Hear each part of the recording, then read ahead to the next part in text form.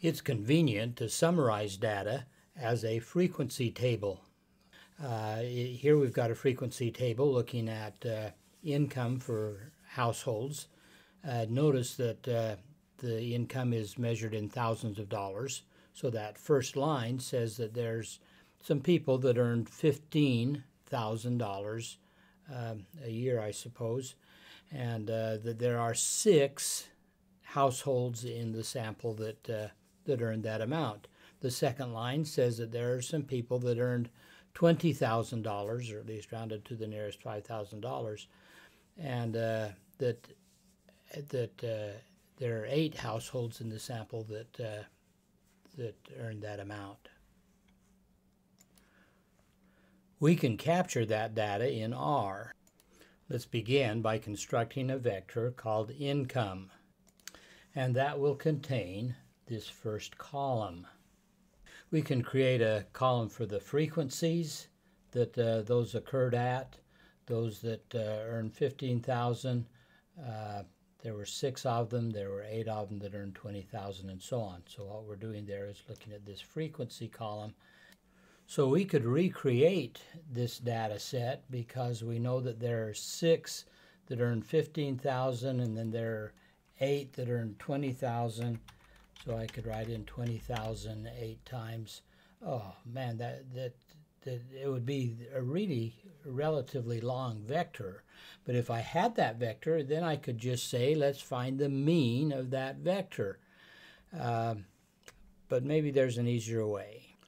What we're interested in finding is adding up all of those 15, those 6 15s, all of those 20s, there's 8 of them, all of those 25s, there's 11 of them.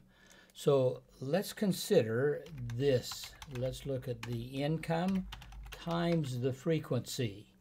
Now let's examine that result. So when we run that script, we get a vector. There's 90. What is that?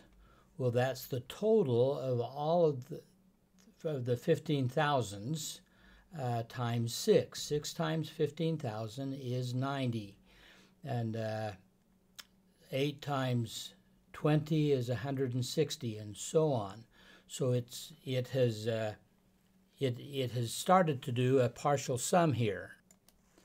So if we looked at the sum of the vector that we get by looking at the income times the frequency, we are now going to get the total of that raw data.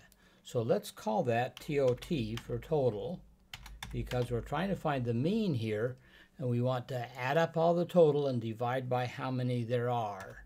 So now let's worry about finding out how many there are. Well, there were 6 plus 8 plus 11 plus 17. So n is simply going to be the sum of the frequency column. So now I know the total all added up, and I know how many there are in the sample, so I can find the average as the total divided by n. I'm not going to save that in an object because I'm just interested in knowing what the mean is. So if I run that script, then we find that the mean is 33.9. Now it might be interesting to also find the median. So let's look. We've all got this build already. Let's look and see what n is.